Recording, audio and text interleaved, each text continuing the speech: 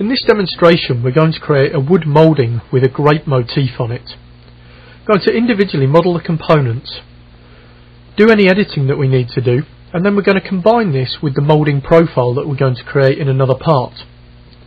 Finally, in order to show you the real power of the ability to work with multiple models in ArtCAM, we're going to take that one single piece of moulding with the grapes on it and we're going to curve it around an arch design.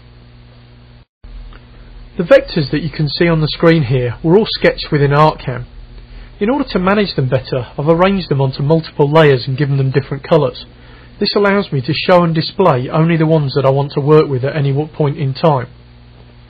First, we're going to model the area of the leaf. In order to help us do this, I've created some construction vectors that you can see here. We're going to build the leaf in 3 stages. First, we're going to use these construction vectors to create the underlying form. Next, we're going to take and cut out the shape, and then finally we're going to add the veins onto the leaf. The underlying form will be created by taking these 2 vectors and this 3rd vector and using a function to generate a shape from them. In this case we're going to go one stage further and actually take this vector as well and use that to control the Z depth of the shape as it flows in between these lines.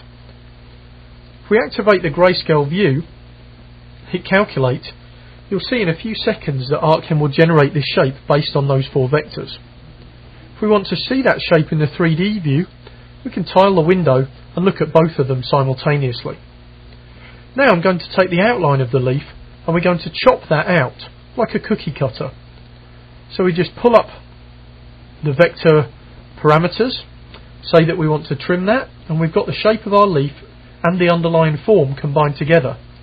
Finally, we'll take the veins and just add a simple dipped shape into them in order to generate that profile. There you can see that our leaf has been created. Now we'll switch layers and go on to one of the different shapes. So let's undraw the leaf and the construction data and switch on the layer for the vines. The vines again are just simple closed vectors. What we're going to do is just grab all of those, bring up the shape editor and just merge those in with what we've already got. Each of the individual pieces will be calculated separately and blended together and should give us the result we're looking for. So there we can see in the grayscale and also in the 3D view that those shapes have now been created.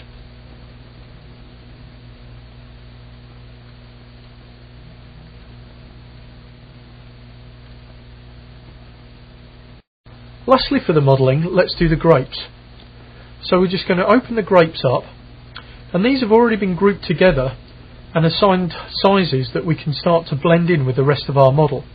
By using the grayscale view we can easily see the ones that have been built and the ones that haven't, and very quickly start to generate exactly what we're looking for. By giving them slightly different heights we end up with a nice variation in our finished model. At this point in time we've almost finished the design, but we're going to use the sculpting tools to tidy it up a little. So now let's go into the 3D view and work with our model. You'll see in the way we built it there's some definite lines where some of the edge branches meet with the main branch. What I want to do is use the sculpting tools to just smooth those out. This ability to go in and manually edit an area very quickly in ArtCAM is extremely powerful, and you can see I can literally just start to go in and blend those areas, including the parts where the smaller branches meet and also where we've got these other larger branches coming into the main area. Very quickly we can blend those so there's no seam and they look completely natural. Once I'm happy with the way this looks, I'm going to save it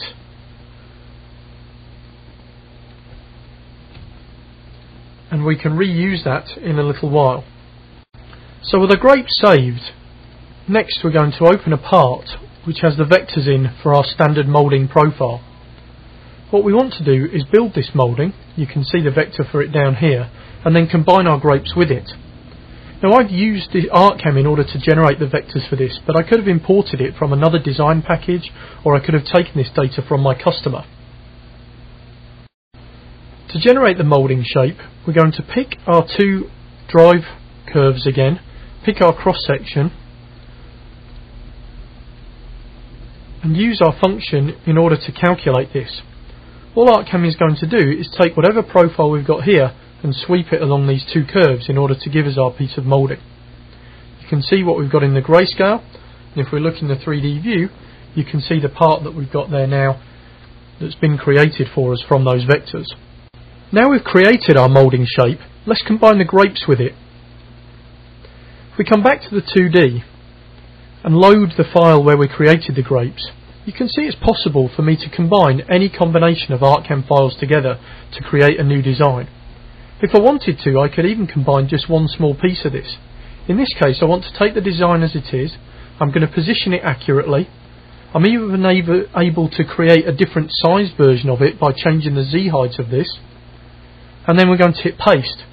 And the grapes are combined with the geometry that's already there to create a new model for us. Notice that they perfectly follow the shape of the moulding. So we've been able to generate this part here by combining the two different ArtCAM models together. We could now take this part and create multiple copies of it in order to create different lengths of moulding that we wanted to cut. We could generate CNC toolpaths on it then and actually take it and run it on our machine.